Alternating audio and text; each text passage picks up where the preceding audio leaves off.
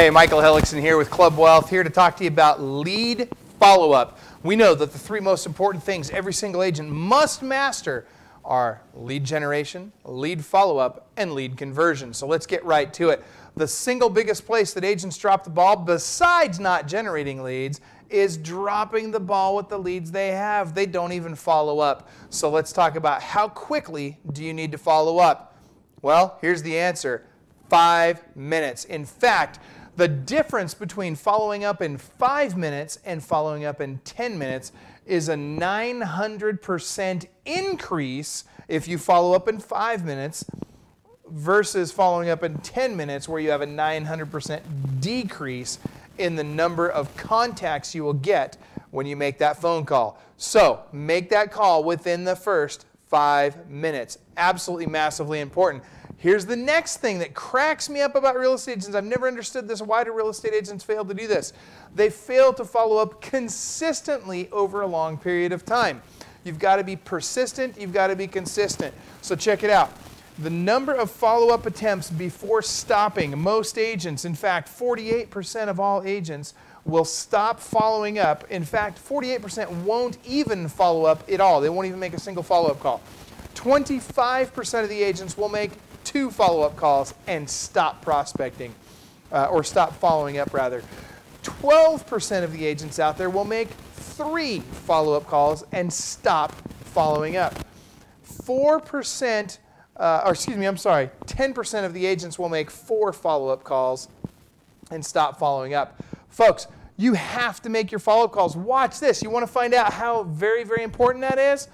Check this out. Number of contacts. This is the number of times you speak to somebody on the phone that it takes before you get the sale. We're not talking about the number of calls. The number of calls is much higher than this, right? You've got to call to get that contact. So to get to the number of contacts it takes to get a sale, 2% of all sales happen on the first contact.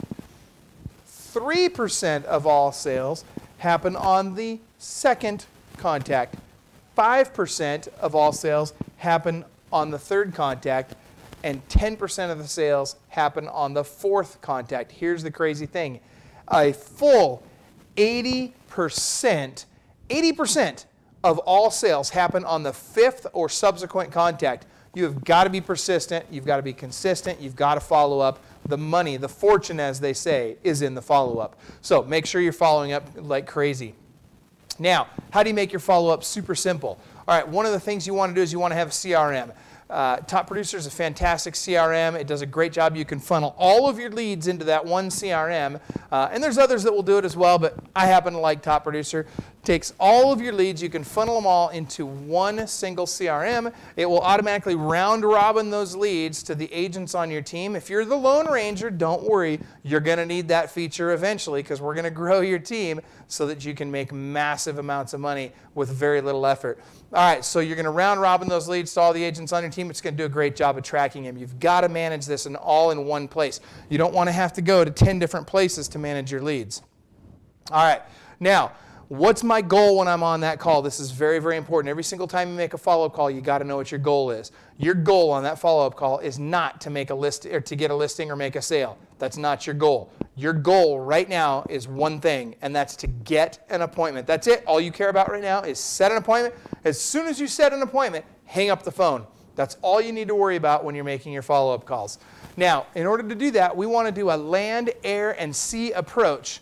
It's what I like to call my shock and awe approach to lead follow-up. So what do I want to do? I want to drip campaign them. I'm drip on them, right, with emails. And so as soon as they come into my CRM, I'm going to email, and I'm going to set them up on that campaign that's going to take them through a process. Then I'm going to call. How often am I going to call? I'm going to call 3 times a day for the first 3 days. Then I'm going to call 3 times a week for the first 3 weeks. Then I'm going to call 3 times a month for the next 3 months. Essentially, I want to make sure that no matter what, I'm calling at least 12 to 20 times before I give up on a particular lead. This is really important. Follow this guideline. Now, Can you play with those numbers a little bit? Sure. The whole point, though, is you've got to have consistent follow-up over a long period of time. You've got to be really aggressive in the beginning, then you've got to be moderately aggressive in the middle, then you've got to be overly aggressive, or excuse me, not as aggressive going forward.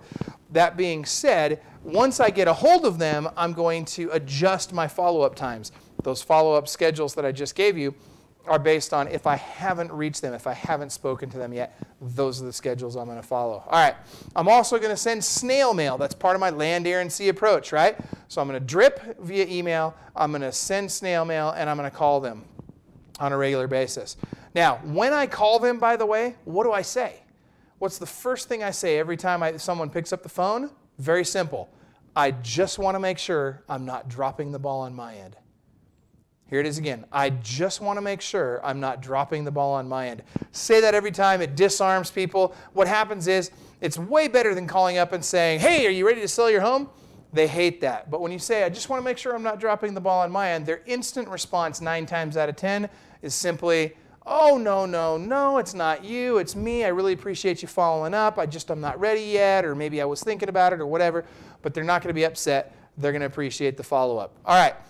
In the next video, we're going to be talking about exactly what to say when you talk to those leads to set that appointment and to get that lead converted to an actual appointment. There's some key words, some key phrases that you want to use, and there's a process you want to put them through to ensure that you get every buyer appointment and every listing appointment you possibly can so that you can achieve maximum results in your business as well. All right, this is Michael Hellickson again with Club Wealth. Thank you so much for joining us today. And remember, you are world class.